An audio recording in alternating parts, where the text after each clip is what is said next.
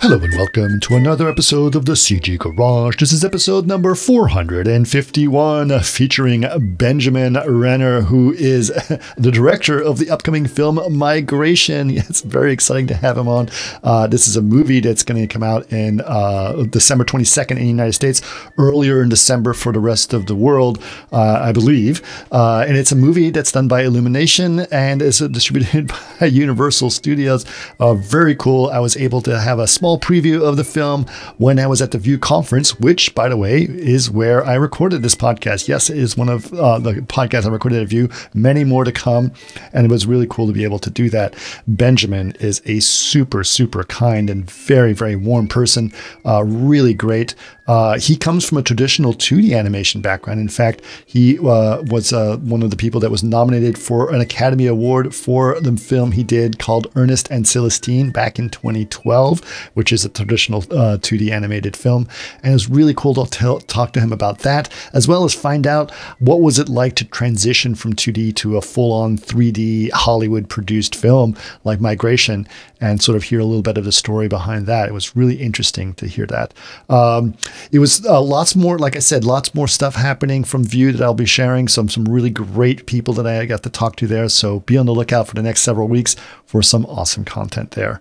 I do not have many announcements. We're sort of winding down as we're in November here. Towards the end of the year, things tend to slow down a little bit. But we do have an event going on, which is going to be November 25th. It's the Chaos Neurathon. I mentioned this a few times. But yes, if you'd like to participate in a hackathon with us, where we're going to be looking at some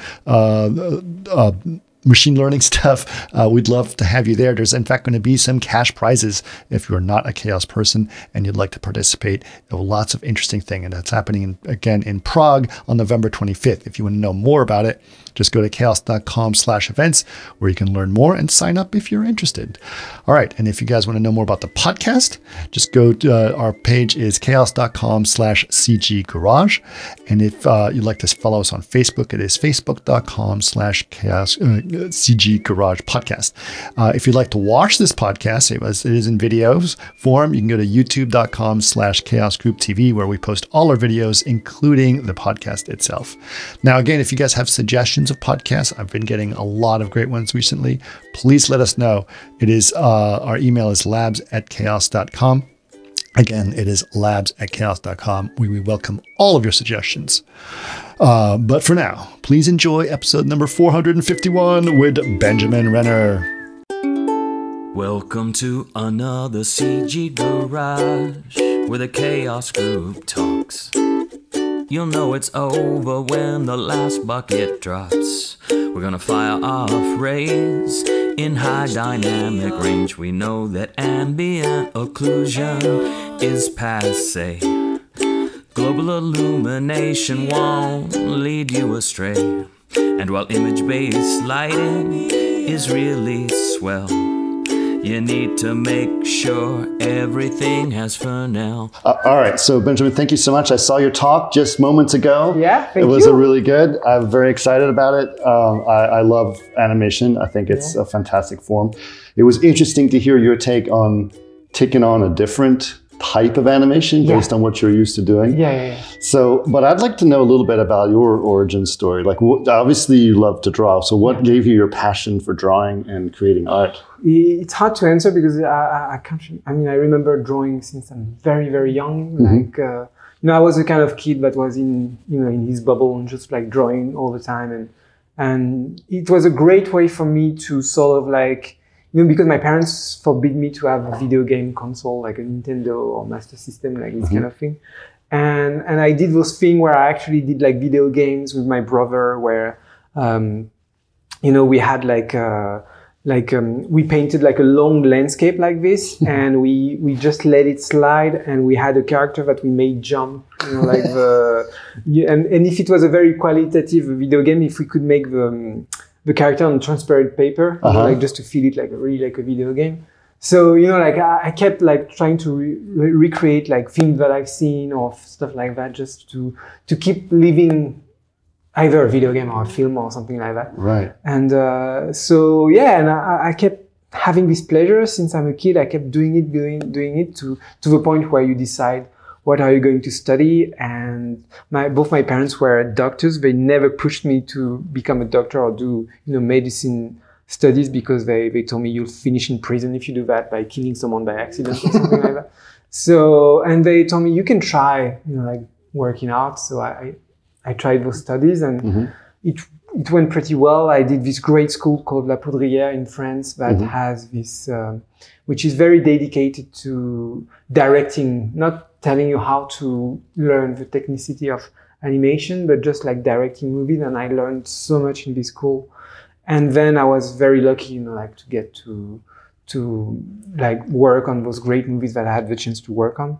But yeah, so it comes from, I don't know, like something that I love to do. That's what I said, like there's a question when you ask someone, are you, like, you have a skill to do, like to draw. And I keep saying it's not so much I have a skill. It's a lot of work, of course, but it's mostly that each time you work on it, you love working on it with it. Like you're having fun doing it. Because I've tried to learn other things. Sure.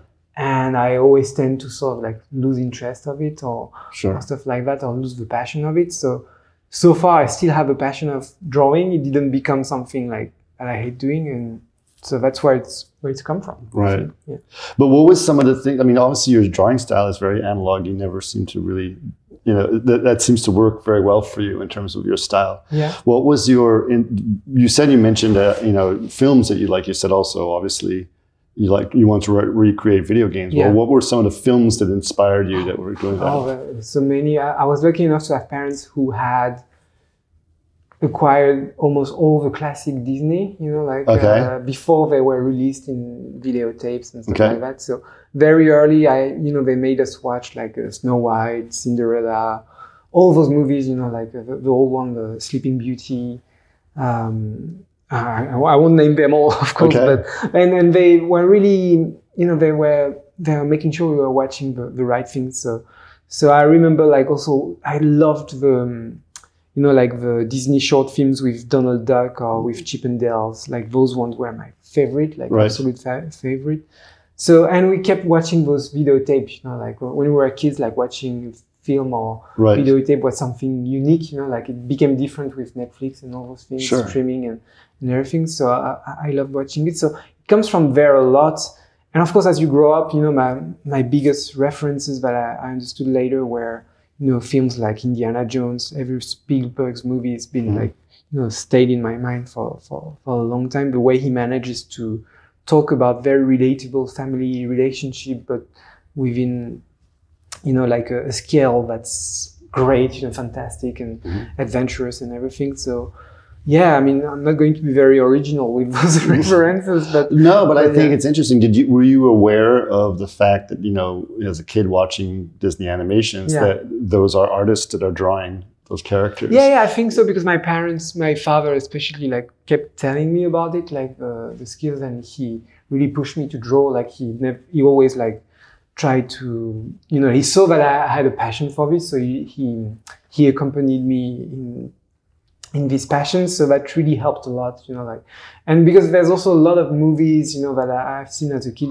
French animation, legendary French animated movies that I used to watch, like The King and the Bird, which is one of the biggest French, from the, I think, 70s. I mean, it was remade in the 80s, but it's a very, very, it was actually a film that I learned later that it was one of the highlights of Hayao Miyazaki's career as well. Like when he discovered it, really completely changed his view of cinema, and Isao Takahata as well.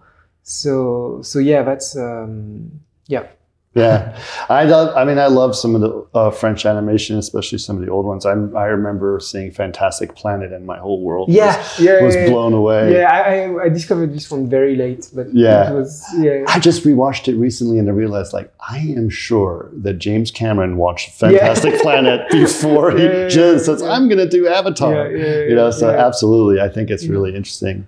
So you mentioned in your talk as well, which I thought was really cool, that you you write by drawing. Yeah. I was curious about that because I'm a dyslexic person, so writing is a pain in the ass. Yeah. So what's your story? How did that become a thing? Well, when I was a kid, I remember like trying to write novels all the time and never really collecting the feedbacks that I was expecting. Sure. Each time I was sharing them, you know, when you're a kid, you expect people to be at least polite about it and so, oh, that's nice. And I could tell that people were not caring at all. Like, I mean, the first time, oh, that's great. And, you know, the 10th novel that I was giving them, they were like, it's okay. It's not great. So, but I kept drawing at the same time. It's just that I love to tell stories. I really love that. And to a point where I sort of understood that I was not made for writing and sort of like felt, okay, I'm not good at this. So I'm just going to forget it. In high school, I said, I'm going to draw and try to draw, and that's all I'll do. And I did studies, and, you know, especially in this school that I mentioned, like La Poudrière, where I was supposed to do a graduation film. And I thought, okay, I need to try at least to write my own story once, you know, because that's really what I want to do as well. And there's an opportunity here. And I tried writing, but I couldn't find the way. I mean, it's funny because it's not, I couldn't find ideas, you know, by writing. I was writing, but I couldn't find ideas. And I kept trying scripts, and people were like, yeah, it's not good, or it's not interesting, And I had someone coming to the studio called Bernard Palacio, a director who actually worked a lot with Jean-François Laguilloni, so very famous French director. And he told me, well, I mean, try to do some drawings that you like, and maybe an idea will come up, you know, like, because you can't do with writing, so just try this. And for some reason, I started drawing, and almost immediately, like, everything unlocked, you know, like all the ideas unlocked. And I remember, like, at the beginning, it was, you know, like, I was trying to come up with an idea what was funny. And it ended up being a movie called A Mouse's Tale that you can find on the internet if people are interested in it. Because I was obsessed with the tale of The Lion and the Rat. I don't know if you know about this tale. And I wanted to do a story around this idea of the lion and a rat, but I couldn't find, you know, what the story would be. I didn't want to do the exact tale. I wanted to come up with my own story with a lion and a rat or a mouse.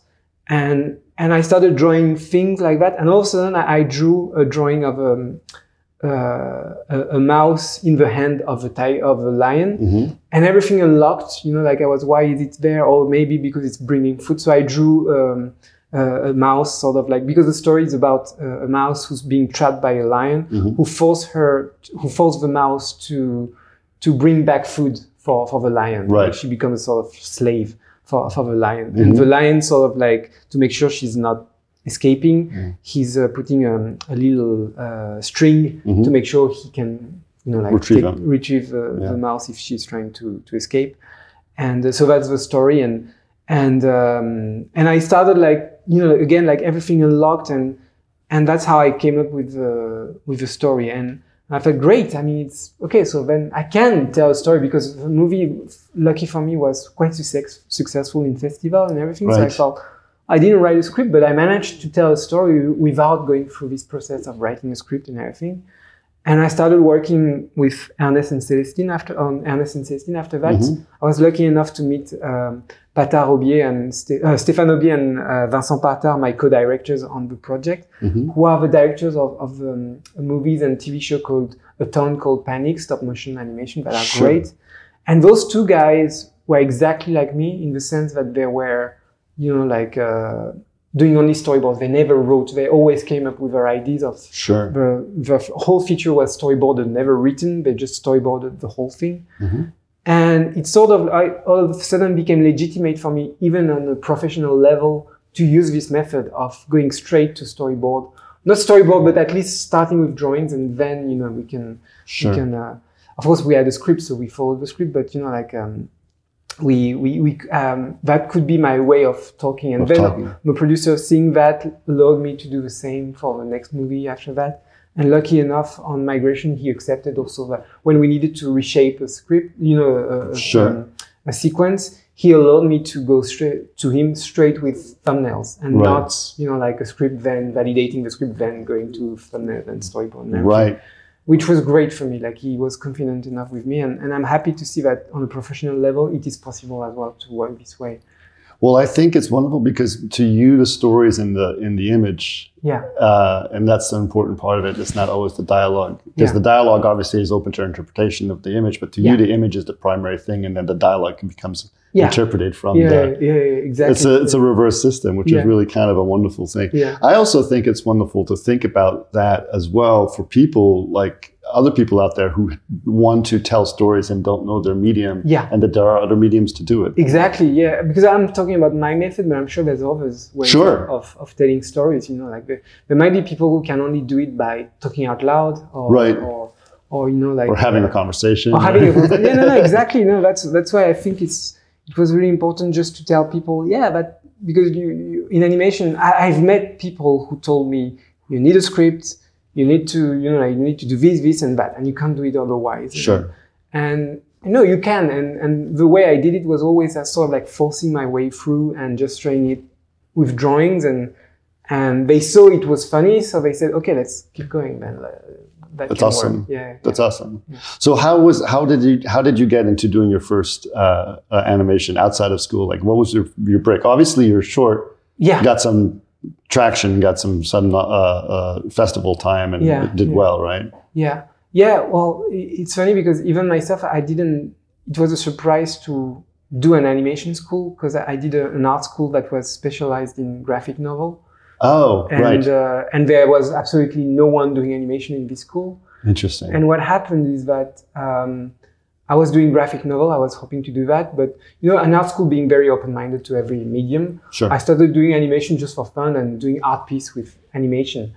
And it's funny how in the school, even the teachers were like amazed by the fact that I was doing animation. They were like, "Oh, you did that yourself?" Because they were not animation teacher. And how did you learn animation? Well, I really I was using software, it's funny because I really did learn animation on my own, and when I started, I had the weirdest reflex of doing animation. Like, for example, I started animating at 15 frames per second because I thought that was a good rate for animation, where it's actually supposed to be 25 or 30. Right.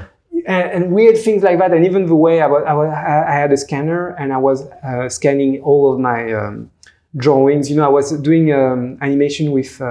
how you call that, charcoal? I think. Charcoal. Something you can draw and then you can erase it and draw again and erase it, because I've seen a film like that. So I tried and I thought, oh, that's funny. And then I also used a software called Director that was the ancestor of Flash. Yeah. That was absolutely not made for animation, but Macromedia Director. Exactly. Before it was bought by Adobe. Yeah, exactly. And I did my first movie with it. That's amazing. My first animations, I did them paper cut animation with it, and my graduation film that was quite successful, it was made on Macromedia Director, and I keep yelling it each time I meet people to tell how great this software was, and also to tell that you can use anything, to express yourself.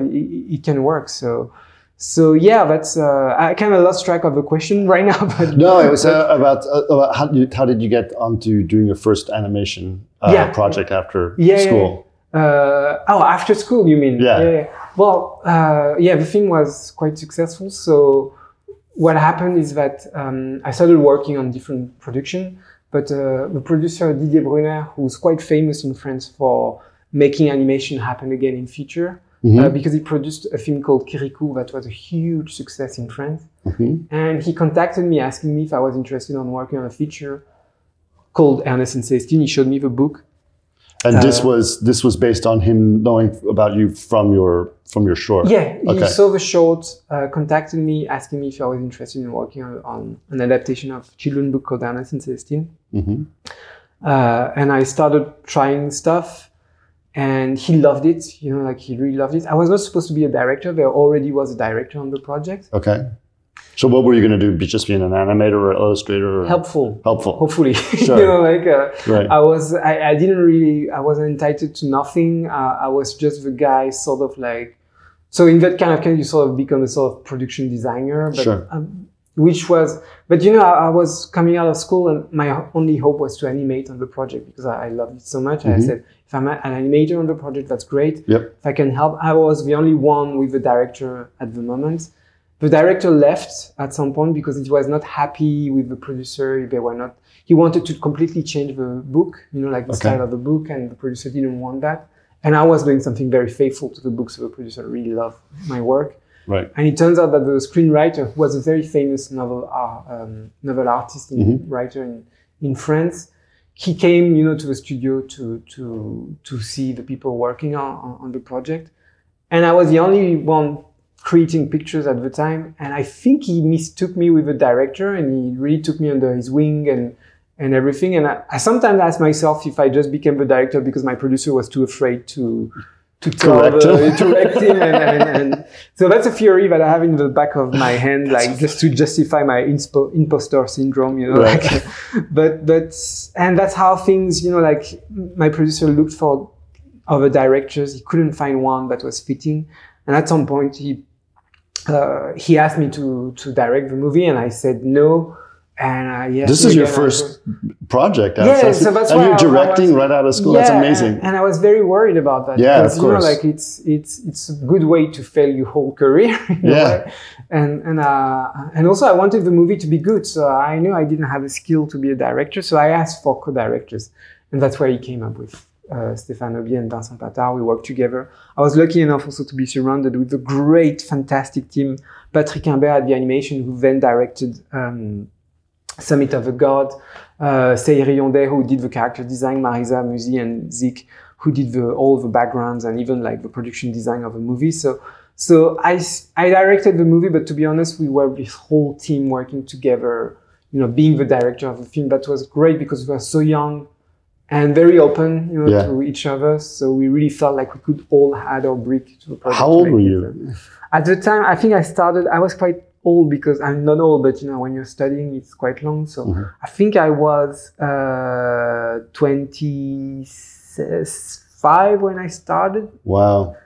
I might be wrong. Sorry. So no, I think I was 24. And yeah, I think I was 24 or 5, something like that. So too young for, I mean, not too young. I'm sure that, Orson Welles, I can't remember. 21. Yeah, 21. So, but I was not Orson Welles at all. Yeah, so, sure. I knew that. So I said, no, I'm not a genius. So I need help. So, but all of the team was very young and inexperienced. So that was great working together with this sort of motivation to, and our producer was a legend. So very experienced. And so we were lucky enough with that. Yeah, that sounds great. So how did that project go? You mean migration or no, the Ernest Celestine? We'll get to migration. Don't worry. No, don't worry about it. No, Ernest Celestine, it went really well. Great production, really fun. Of course, we had challenges, but in the end, it was really a fantastic experience. Yeah. And the thing went really well. In terms of success, audience. I mean, it was not a huge success. It's a French movie, so very modest and everything. But we were lucky enough to be nominated for an Academy Award, which was like huge for us. And to be honest, also quite stressful. First movie, I'm very, I hate people to expect things out of me. And when you do a first movie and it's nominated for an Academy Award, after that, you're sort of like, there's almost only one way and it's down. I was very afraid with that. So, but no, it went really great. Like it's more than anything that we anticipated with the movie. Yeah, that's awesome. Well, obviously that got enough people's attention that you started doing other projects. Yeah. But funny enough, after that, I felt the need to almost like withdraw from animation. Because I was too afraid of the next project and I couldn't find something that fitted me because animation, it's a long process. It is. How many years did you work on that? Ernest Celestine was 4 years. 4 years, yeah. Migration was 5. So you have to be sure that it's a project you want to spend 5 years of your life, on. So, and I couldn't find anything. So I said, okay, you're putting way too much pressure on yourself. I said, okay, I'm going to do a graphic novel, very simple one. And I did a graphic novel and was happy about it. But you turned that into a movie too. Yeah. But I was almost forced to turn it into a movie. I'm exaggerating, but funny enough, I did a graphic novel, shared it with my producer, with whom I did Ernest and Celestine, and he said, let's make a movie, straight away. And I went, oh, come on, But you didn't want it. You had no intention of turning it into a movie. Yeah, so that's why we did. Well, it was supposed to be a TV special, like 26-minute short film. Mm-hmm. And he came back to me and said, do you want to do 2 other episodes, so it can be, like little trilogies. It would be easier to fund it, to find the money for it. I said, okay, I have 2 other little stories that I made that we can make. But I'm going to ask to have a co-director who's going to work on it. So it's fine. And then he came back to me, do you want to put all those little TV specials into one so it becomes like a movie? And I said, oh, you trapped me so well. But because I was a little bit disappointed that it would be my next movie, because we made it with a tiny budget. Right. And our goal was the skill that we acquired on Ernest and Celestine, we wanted to show that we could do it even cheaper, like we could do a great movie, but great animation, but with very few money. Mm-hmm. And that's the reason why I accepted to do Ernest and The Big Bad Fox. Mm-hmm. But still, the animation was, not the same quality as Ernest and Celestine. But I mean, the film was very successful because of also the fact that he was very cheap. So it was pretty successful, almost as much as Ernest and Celestine. So we were really happy with the result, and that's it. Yeah. Well, that's amazing. So this obviously led to you having a conversation with the people that led to migration. So tell us about that story. You told us a little bit about it, but I'd love for people to hear a little bit about your first meeting and how you found it. With Chris Meledandri. He actually, the very first time I saw him was at a panel for the Academy Awards when I was there for Ernest and Celestine, which was a very shameful moment for me, because I remember starting crying on stage and everything, because I was so stressed and everything. And I thought, okay, I'm done with Hollywood. No one will ever want to work with me. Because I just mentioned that I was moved by the fact that Hayao Miyazaki was nominated as well. So I was very honored and everything. I started crying and everything. I was like, okay, you're not made for this world. And at the end of his presentation, he came to me, Chris, and just shook my hand and said, I'm going to contact you one day. And I had no news for years. I did Big Bad Fox and everything. And I was okay with that because I was not hoping to work. I mean, I love Paris. I wanted to stay in Paris. I didn't want to move to LA to work on a Hollywood production and everything. Mm-hmm. And so Chris at some point recontacted me and asked me if I wanted to meet him for a project. And in my head, I was like, why? Because I don't know how to do 2D, 3D movies. I've only done 100 animation movies. So I was very, very nervous meeting him. And I was imagining this sort of big Hollywood mogul that's going to be speaking loud and everything. Right. That's the only picture I had from Hollywood producers, from films and everything. Uh-huh. So I was a bit afraid. And I met him. He was very, very different from anything I expected. Very calm. And immediately he started talking about himself and his life. And I understood that it's a guy who wanted to make films about things he lived through. And not himself, but, things that we can relate to as human beings, things like our family relationship or all those kind of stuff. So it seduced me quite a lot, but I was nervous about working still on a big Hollywood budget. But I said, let's see how it goes. Yeah. If it goes wrong, honestly, I won't be offended that you asked me to leave or anything, because it was important for me to make sure that I was not going to be this guy, sort of my goal was not to be a Hollywood film director in my life. It's not something it's not achievement unlocked and I'm done. I want to tell stories that I'm happy with. And he offered me an opportunity of talking about something that I love. So I said, we are going to see if it's working, and that's it. Yeah. Okay. But he had the idea of the movie he wanted to do with you. Yeah. He came up with, I think most of the time he's at the source of the idea of the film that he's producing. And which is totally fine with me, because Ernest and Celestine was the same. And I kind of like this idea of working together, with the goal. I'm not a huge fan. I mean, I'm not very good at being, this sort of very French way of seeing the director who is the author and he must be the king on the set and everything.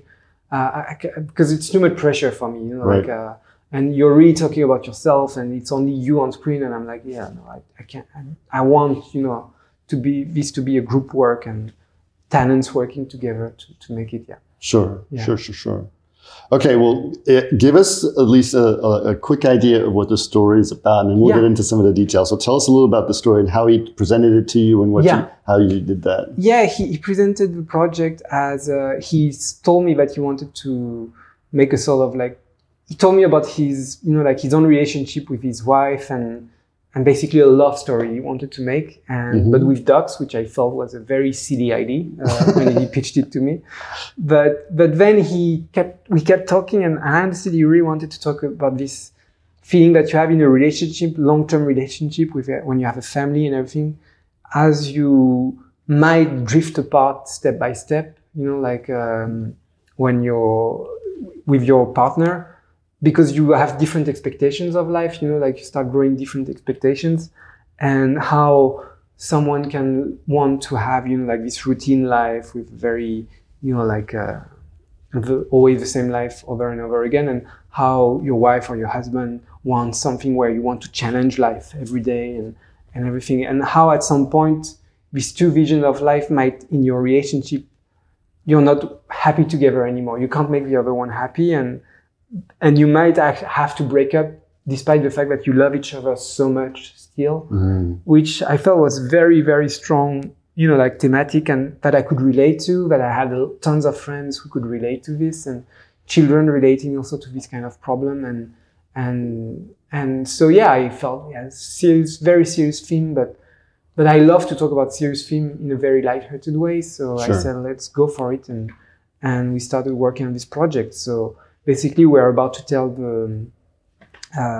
the story of a little family of ducks and how they were going to step out of this routine, out of love, how a guy is going to say, okay, we don't want the same things, but I'm going to try to change for you. Like, I'm going to really do my best to make it work because I love you really a lot, and I'm going to try to change for that.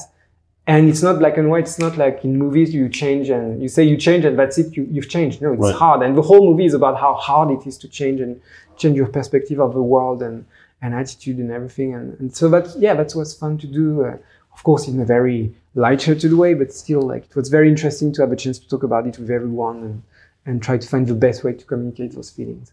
Yeah, I mean, obviously, we had the privilege of watching a section of the film today, and I could really sense the fact that the male duck is so set in his way, so safe. Nothing changes, nothing changes, and it's very. And you can sense how hard it was to sort of step out, and they go on an adventure. Right? Big migration. Big migration. Trickier to do than what you expect. Yeah, I love road films. So it's the first time I was doing a road trip, I was a bit nervous about it because it's you create great characters that you meet, but you have to leave them and you would like them to keep going on the trip and everything. But that was very interesting to work on a road trip. It's one of my favorite genres of films. One of my favorite films is Paris, Texas. Oh yeah. And so to me, it's very that's really cool. Yeah. Well, okay, so tell us a little bit about that challenge, right? You said you didn't have the opportunity to work on 3D content, and so how did you make that work? How did you find a way to communicate your ideas and still keep your style and do the things you do? Yeah, it was very tricky, but the thing is, when I arrived at the studio, there was the studio has a set of skills that I didn't want to deny, of course.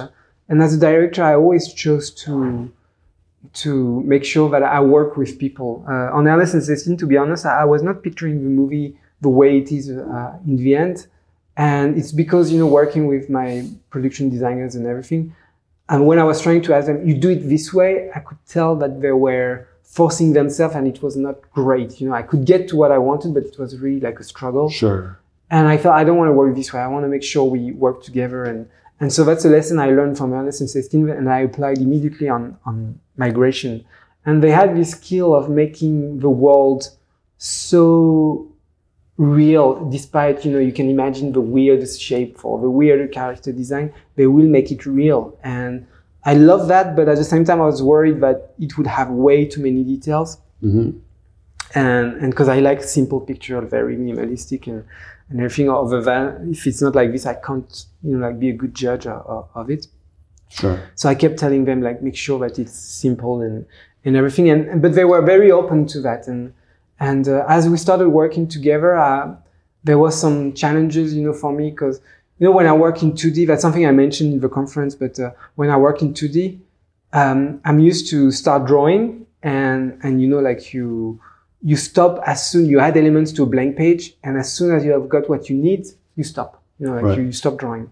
And 3D felt like the opposite. Like they were asking me, for example, the pond. They were asking me every detail of it, like every stone, everything Right. for all the sets, and you have to do it before even you start like staging things inside Right. the place. So I'm more used to like you draw your thing, and when you need something you move it, or like you add an element to Right. it, and so I couldn't do that. So it was very tricky to work this way, and that way you have a set that's completely filled with elements. So it was very overwhelming for me because I didn't know where to look. There were way too many elements, and it's after when you start like removing with the shadows and lights and defocus and everything. Yeah. But at some point you start to remove elements, like hide them in shadows or use the light to sort of like blend the whole thing. And you start to get the feeling of the emotion that you're supposed to express. And Right. so I always say like 2D animation, at least for me, it felt like blank page. You start from nothing, you add elements, so you get, and you stop as soon as you get what you want to say. And 3D is the opposite. You have everything and you have to remove elements to Right. get to what you want to express. So in the end, everyone was so open-minded about the other one that we listened to each other a lot, and we found they were happy to have someone new coming with a new ideas. take Yeah, on like 3D and everything. And the other way around, I was really happy to learn from 3D and make sure we could make the best thing we could do at the moment. I thought it was really amazing when you were showing some of the early concepts that you were doing for each of the characters. Yeah. And you came with you had the young girl duck. I forgot her name, but Gwen. Gwen. And you illustrated her literally with just a splat. A small splat of watercolor, and then you just drew in the eyes, quick eyes, feet, and it was like, oh my god, that's exactly right. And it was not even a splat; it was really like carefully, like just leaving one drop of water and letting it dry slowly. Yeah, because the splat would have made her like explode. So I was really careful, but because I tried that and it felt, she's too hyperactive. So that's a really subtle detail, but that was. That must have been amazing for the concept people to look at that and try to imagine the entirety of the duck. Well, that was for me. It's funny because when I work and when I'm lost, that's always the thing I do is either I draw very small, so I'm forced to draw it very simply, and all of a sudden, like I have ideas doing this way. Sure. And it was sort of the same with the characters design. We were a little bit lost. We didn't really know where to go because we were changing things, and Chris wanted something very naturalistic, so we had very naturalistic ducks. And we couldn't make it work. So I do what I always do. Like I draw them very, very small and try to get, because you're forced to make sure that it's, like something is going to come out of that. So that's why I forced myself to say, okay, I'm allowed to do like 3 brush stroke maximum, and I have to express the character this way. Wow. And so that's what I did. And I said, okay, so it's like that. So, I see Mac here. Right. So let's share it with the others. And I think it's a good method when you're lost, like to do as simple as possible just to see what's the essence of what you're trying to express. Yeah. And is watercolor your medium of choice?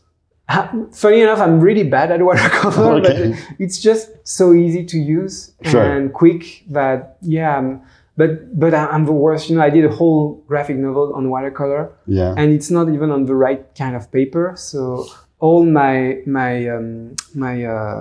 original, pages are, there's someone who wanted to buy them, and I told him you can't buy this, and because it's so warped. Warped with the water and everything, and even it was a nightmare to scan them and remove all the creases.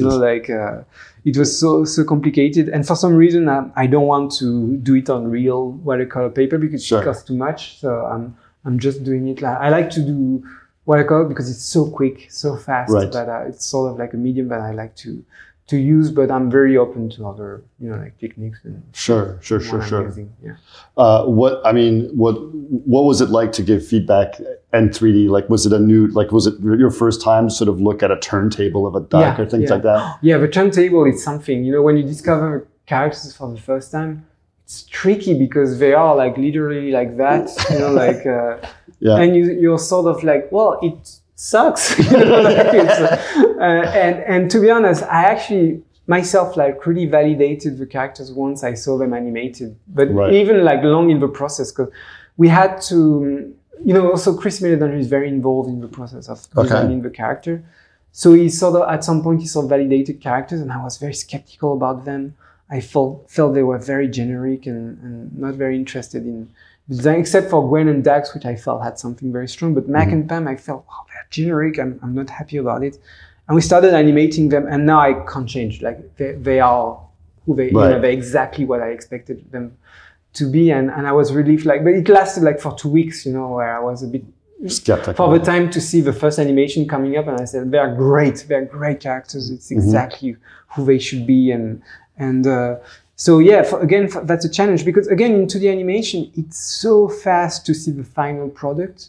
You know, like not the product. Sorry, it's a wrong word, but the final image of your final production. You know, you have a background, you do the characters, and it's there. You have the final picture. You do a little bit of compositing, lights, and everything, and that's it. You have the final look of your film.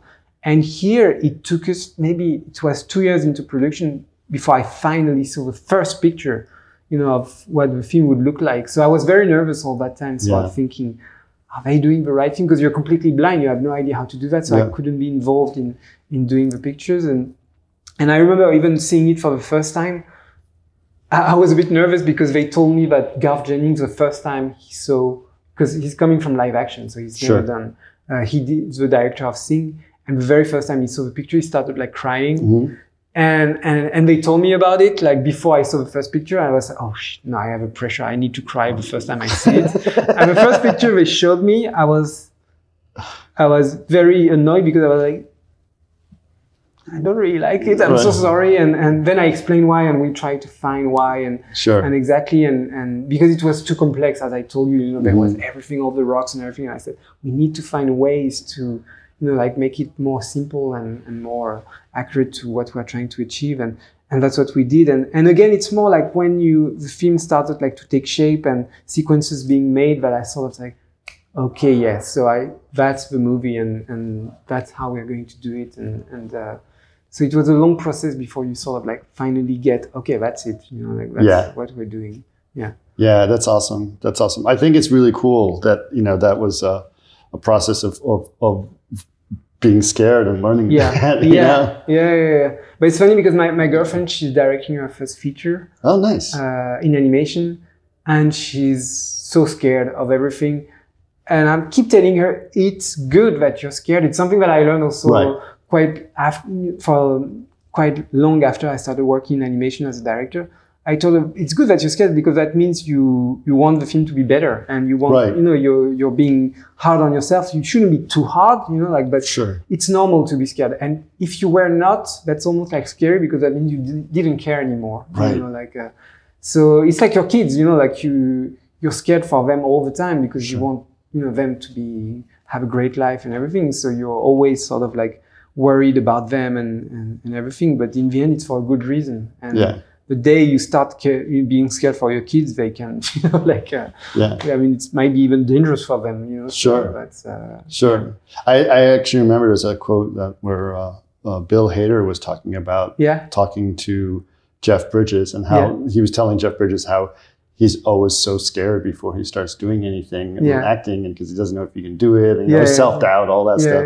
And Jeff Bridges looked at him and was like, he asked him, do you feel that way? He goes, I always feel like that. That's your buddy down there that's getting you to fire to want to do the things, and otherwise you wouldn't put any effort into it. Well, I guess there are people who are not scared, but they're genius, you know, like they do that. Well, maybe. Or maybe they just don't tell you that they're not scared. That probably it as well. But at least I think that's something. It's almost you have to embrace this fear and make it like your engine in a way.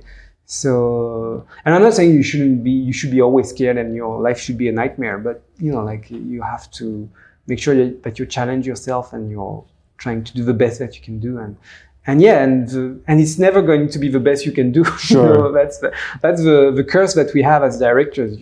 I remember Brad Bird mentioning about like when he's working on a film, he was saying that when he starts a movie, it's going to be the best thing ever. He has so much great intentions for it. He's going to cure cancer. It's going to be everything, you know, that world people peace. world peace, everything. And as you do it, your hopes are sort of like, you know, crumbling a little bit step by step. And of course, because, you know, you're confronted to reality and it's much harder to create an emotion than anything that you think. But you're trying, and that's what's making it great. You know, like that's what's making, and that's why I told my girlfriend, it might not be perfect yet, but you're trying to make it the best it can be, and that's all you need to do. But you need to sincerely try. You know, like not like just I'm trying. No, it's something that must be really like you're trying your best, and you need to at some point say, okay, I have to let go of this and focus on the next thing. So yeah, that's an interesting process. So the act of you coming out of your comfort zone and struggling and being fearful, how much of that reflected in the character Mac? Well, that's definitely Mac was very easy to handle because it's a character that I understood everything from him. You know, like and it's true there was a parallel between our own act of creation and what he was living himself with the comfort zone and everything. So yeah, no, I was relating a lot to this. I guess it's more for the other characters that was trickier to handle. You know, like Pam was not an easy character because we didn't want her to be the mother that's going to be just like wisdom and, you know, like always having, you know, the truth and everything. We wanted her to be a fun character, like very peppy character. And so it was a little bit trickier for us, but in the end, I'm happy, you know, especially with Elizabeth Banks, who brought so much to the character, you know, to make her like interesting female, sort of like very, you know, like, and she understood everything that we told her when we mentioned, you know, the husband is like this. And I think she was like, yeah, well, you know, that's my life. So I definitely know how to make this guy, you know, I know how to love him, but at the same time, sort of like shake his, you know, like butt to make him, you know, like step out of his comfort zone and everything. Yeah. What was it like directing the voice actors for this? It was actually very stressful at the beginning and stressful all the time. For me, actors is I love to work with them, but the thing is, in France, always worked with someone with me, like directing them, and I'm sort of like coming in, and I mean I'm always there, but I'm sort of saying, oh, we could try it this way as well, or sort of correcting what we call that like an actor, sort of like a director of acting or something like that. Okay. And here, you know, I started. So who's going to be my this person? And but it's you. It's just you. And the screenwriter is here. He can comment sometime, but it's just you. And I was like, I don't. You know, English is not my native language. It's we'll see how it goes. And I started recording with Kumail, and I was very nervous, but he was also very open and to having, because I was nervous, you know, like this French little guy coming and, oh, you shouldn't do it this way, you shouldn't, you know, like, is he going to listen to me? And he was so open-minded that it really went well. But it's always very stressful for me, you know, like to actors, it's because you have to know what you want straight away. And I have this problem also that I tend to have something very precise in mind. And I know it's not very pleasant for an actor to really try to match something that the director has in mind. They're also here to bring something new. Or bring their own personality. Their own personality, their own way of saying things, and sometimes it's going to be different. So you have to very quickly, okay, so he didn't do the way I wanted, but is that, you know, is that worth asking him again, or should I move to, you know, another scene, or, you know, like, is it going to work on the project? So that's a tricky thing. And, you know, like, so that was, and very intense. Like I lost like liters of water each time I was doing those records, but that was great in the end. That's awesome. That's awesome. Yeah. What was your? I mean, obviously it was 5 years, which is a long time, right? Yeah, way too long. Way too long, you think? Yeah. I think there probably was 1 year too many, but you know, COVID. Was the main reason why it took us so long. Yeah. But what was your favorite thing to do during that process? What was your favorite part of the process? The thing is that all the process are sort of like on a production such as and illumination, all the processes are sort of like mixed. Interlocked, yeah. Interlocked, yeah. So, I mean, the design, development of a character design is great and everything, but to me, where I'm really having fun is the storyboard. Because that's where I feel like I have my toys and I'm playing. Like it's going back to being a kid and playing video games or recreating the movies that you wanted to see, or just like scenes that you loved, and I think so. It's a storyboard, but here the storyboard lasted to the very last minute. Like, still we were mixing, we were still like thinking, okay, maybe we can change this, maybe we can change that in order to improve, which is something that I'm not used to do at all. Meaning that something that went through animation to compositing can still be like changed. Sure. And so that was great, but at the same time, it's also a little bit weird because you feel like you're building a castle on moving sand. Like you're trying to build something, and all of a sudden, we are being told that no, we're going to try to do this differently, and you say, yeah, but I put this rock because I needed this to hold, and so you can't. It's really hard to get a formula that's going to work, and that was my big worry.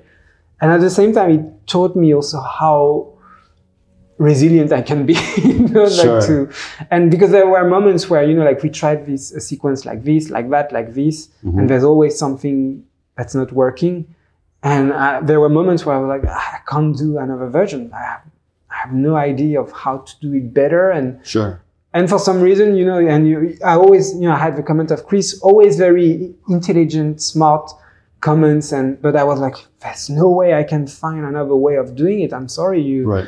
And each time I was, I can't do it. I started doing it, and it puts you in very desperate moments when you're, when you're redoing a sequence in storyboard and it's not working, and, right. And you feel you're desperate. You will never find the answer. But when you find it, it's so great, you find oh, that was it. And it's better also, it's really better. So I was very happy about, learning about how, because the thing is in animation, I love to redo things and really look for the best way to tell a story. Something in French production that's a bit tricky to do because, we are a little bit limited by time and budget. But here with the US, the producer has as much time as he wants. Because the dynamic is very different. In France, the producer is begging the director to validate something. And in US production, at least the way I lived it, was almost the other way around. Not that I was begging Chris to validate, but you're trying again, and at some point you're sort of like, oh God, is it going to work this time? Or is it me? You're losing perspective on what you're doing. But then he's such a great audience, like he's really reacting as a genuine audience, that it's really great to have a chance to have someone that you can show him anything and he's going to react. Probably he has a very strong connection to what the general audience feels, and that's a huge talent that he has. I think huge skill. Yeah, awesome. What was it like working on an English on a project in English? Well, again, it was a challenge, but it's sort of like something that I took. Well, if people understand me, I guess it's working. And I kept speaking English, and it's tricky, of course. The worst moments, I think, are the moments with the actors when they started, because I was not alone. There was a screenwriter, and they started like doing jokes, and they were speaking so fast that I couldn't understand. And me, at some point, just sort of like seeing that everyone's laughing and sort of like, ha ha ha ha.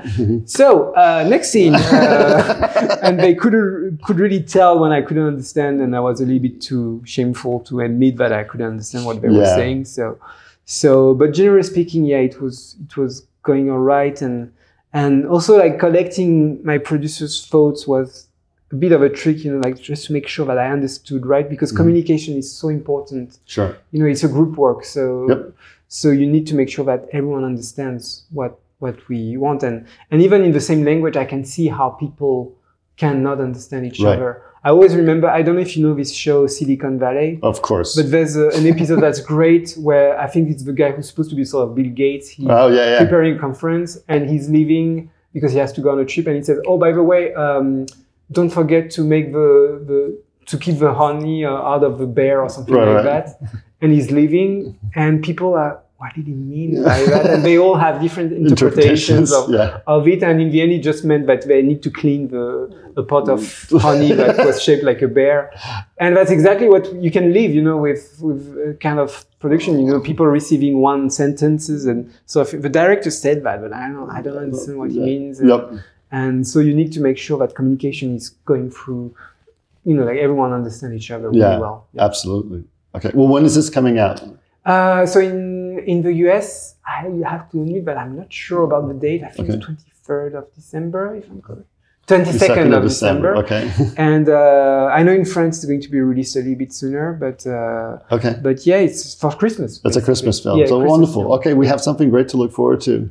And thank you so much for being on the podcast. No, that's great. Thank you so much for having me. That was great. Fun to it's very egocentric to talk about myself, but I loved it. You know, like I need that sometimes. Well, it's good. Congratulations. It looks really amazing. I can't wait to see the whole movie when it comes out. This scene you showed of them arriving in New York, I was like, oh yeah, I really want to see this movie. Yeah. Well, you actually saw the boring part, I would say, of the movie, you know, with the beginning, because it was made to be a little bit boring so that when they take off, finally, that's still explained. Yeah. So I hope you I'm definitely going to see it. And I love the animation of the eyes. I thought was absolutely fantastic. Oh, great job. Yeah. Well, thank you. Thank you so much. Thanks.